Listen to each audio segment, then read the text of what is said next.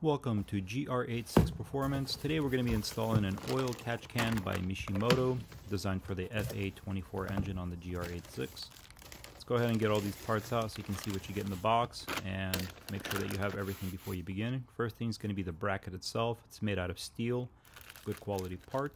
You also have your two valves, the in and out. They both have the O-rings on them as well, so that makes it sealed and leak free.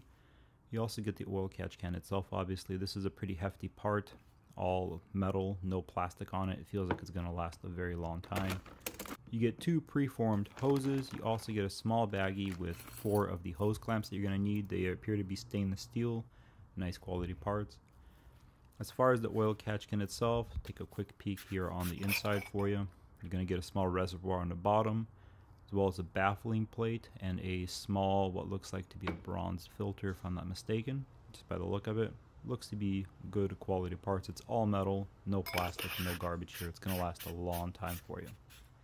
Let's go ahead and get this installed. First things first, your little engine cover. You're going to go ahead and remove this. There's 4 little clips. You just pull vertically straight up on it and set it off to the side. Going to need a 12mm socket to remove a nut and a bolt on the driver's side. Right there, no problem. Just remove those two.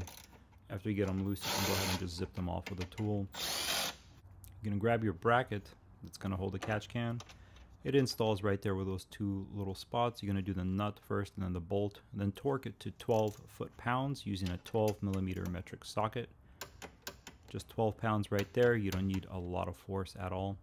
Next thing, we're going to prep the in and out, the 2 valves for this. So they are sealed, they have O-rings. You don't technically need to do this, but I'm going to go ahead and add some Loctite on both of them just to make sure they don't vibrate loose and that it completely seals it. Again, this is completely optional, not necessary, but I'm going to go ahead and Loctite them. When you thread them onto the catch can itself, as you can see, they go on very smoothly without any resistance. If you have resistance, it means you're cross-threading. Stop and make sure everything's fine. At this point, a deep socket 17mm will get it on there for you. As you can see, again, not using a lot of force. That'll hold it in place just fine. You're going to need a 7mm for the hose clamps, and you're going to need a 2.5mm hex for the top 3 little screws on the catch can itself. We're going to go ahead and prep these. So we're going to remove the top 3 screws, and again, they should come out without very much resistance at all.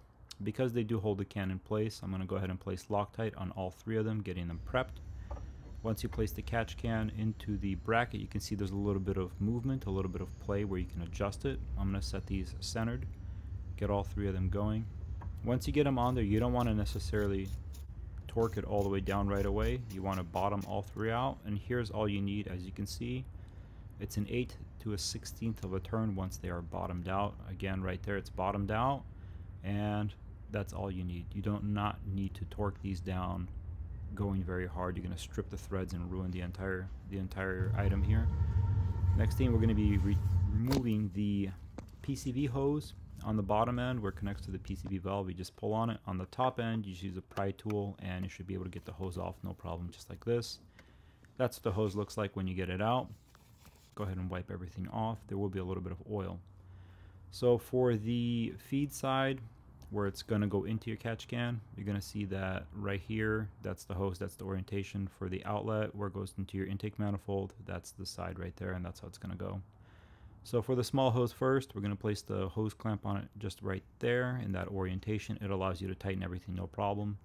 And on the catch can side, you're going to place it with the barrel towards the inside just for symmetry. You'll see later, it just looks nicer this way. When you tighten it, you don't need to go very hard, just nice and snug and you're good. On the feed side or the inlet side, this is the orientation the hose goes. On the bottom end, you're going to place the hose clamp in this orientation. That way you know once you place it on there, you'll be able to get everything tight. That's the orientation right there. For the top end, we're going to place the barrels facing each other just for symmetry. It looks better this way. You can place it however you want, just personal preference. It doesn't matter. It's not going to change performance or anything. Bend those top end of the little clamps back down, make everything smooth. Top end's done. Now once that's done, on the bottom end, I'm going to try to get a camera angle in here for you. That's pretty much how you're going to tighten it right there without any extensions, 7mm. Once that's it, you're all done. Everything's set to go. You pop the engine cover back on and you're all done. Let's pull off the catch can itself. This is how you're going to service it. You simply unscrew it, dump everything out, and screw it back on. Now that you're all done, everything's installed. If you like videos like this, consider subscribing. I'm going to leave a link down below if you want to purchase this for yourself. I hope you learned something today, and have a nice day.